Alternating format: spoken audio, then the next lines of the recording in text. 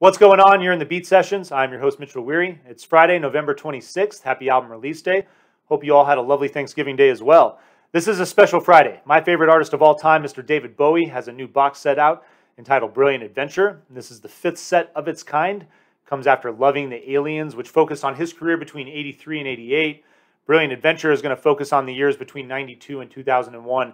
And before I kick this thing off, I just want to say that if you're a fan of Bowie and if you haven't had a chance to check these out, they're worth your time. They're worth sinking money to as well. The remasters of all the LPs sound amazing. The B-sides and the rarities, I think, are totally worth owning.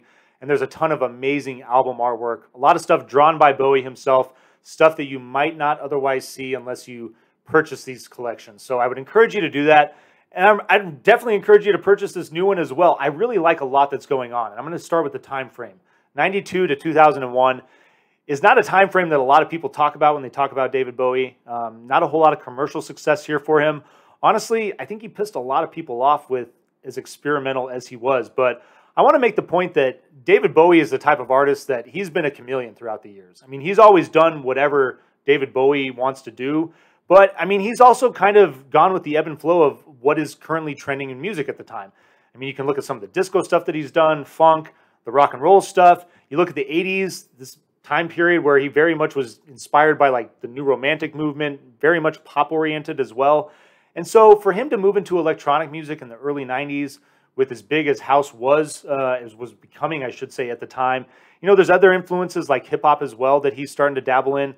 And I think it makes sense. That's what makes David Bowie such an amazing artist. For me anyway, he's the type of artist that he likes to experiment. You're going to get a guy who is adventurous and who's going to navigate new territory. Not always 100% brilliantly, but, you know, like I just don't want to listen to an artist do the same thing over and over and over again. And that's what I always appreciated about Bowie, is his ability to just experiment and dabble in different things, but still make that uniquely his own. I love him about that. So this box set, really highlighting all that great stuff in the 90s, kicks off with Black Tie, White Noise. Very interesting album. Big hip-hop influence, jazz, soul, funk on that thing. I love that record. It's also going to feature the Buddha of Suburbia, Outside, Earthling, and Hours are also the remasters in this collection. You know, he's working with Brian Eno in this time frame. Reeves Gabriels, who actually was his guitar player for the Project Tin Machine when they broke up in the early 90s. I think that lasted for maybe about 4 years. Reeves continued to work with David. I really liked that partnership there. I think, you know, the work that they did together, I'm loving that stuff that's going on there. And then, you know, you talk about that electronic influence. You know, he has Trent Reznor open up on a tour in this time period. He turns 50 in this decade. I mean, I look at a guy who in 1992 has got basically a quarter century under his belt already. He's written what many would probably argue is his best material, and he's just looking to cut out something different. And so I admire these albums for that reason, and I think they're a ton of fun, and they're totally worth listening to. Toy is featured on this album. I love this. Toy was a project that ultimately led into the creation of Heathen. And Toy like Heathen, I think, is Bowie picking up with this rock influence. I think this is the type of album that a lot of people wanted to hear throughout the 90s that Bowie just didn't make. And so I'm digging this album so much. I love the album opener. Let me see here. I dig everything. It's just got a great vibe, great way to open this thing.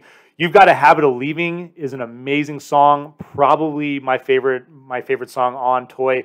It's just rocking. It's just got a good heavy feel. Really loving it. Some of my other highlights on Toy, really like The London Boys and Karma Man, and then Hole in the Ground and Baby Loves That Way. Just a great album. I'm glad this thing has finally seen the day of light. You've probably heard it in some incarnation. It was leaked, I think, roughly a decade ago. Track listing is different. It's one of those just kind of like, I don't know, apocryphal albums that it's finally gotten to see the light of day. There's all this history and stuff around it, and now we have it in its final track listing, and I think it's really cool. The final version of this album, there's going to be a nice package coming out in January. I believe it's going to be a double disc, if not a 3-disc collection. So keep your eye out for that. But if you want to enjoy this box set, Toy is available in this collection, and I think it's totally worth at least streaming on your streaming service of choice here. And then you got a couple other things that we're working with here. You got the BBC Sessions, the uncut BBC Radio Theatre live show from 2000, which is phenomenal. I think the track listing is great, just a number of phenomenal songs. highlights, but also some deep cuts that I think you'll really enjoy. My only beef with the sessions here, when I listen to a live album, I want there to be continuity. I want it to feel like I'm getting that live experience. And there isn't that ebb and flow. The audience cuts in and out from track to track, and I didn't really like the editing there. I think overall that could have been produced a lot better instead of just clipping this thing together and kind of getting a cut and paste project. But the overall quality of the music sounds great. And again, the track listing is amazing. And then you get the Recall 5, which the Recall refers to all the B-sides and rarities. This is the 5th collection, so you get Recall 5 here. But just a ton of great material that's worth exploring. A lot of stuff that, you know, if you're a Bowie fan, you've probably never heard. So I have yet to dig through all of this.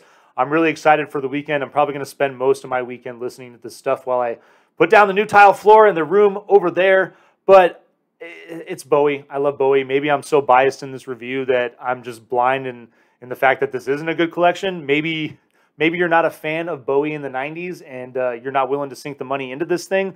But I think it's worth it. I think these records are phenomenal. I think that a lot of these records are probably projects that Bowie fans maybe haven't checked out in a while. So if you haven't, dip back in, see what you think. I think you might actually find these albums refreshing and still very modern too. For being, you know, 20 to 30 years old, a lot of this stuff still sounds very contemporary. And again, I think that's what makes Bowie so great, is that he is timeless. You can listen to Ziggy Stardust and that album sounds timeless. So of course, I'm going to vinyl please this whole package.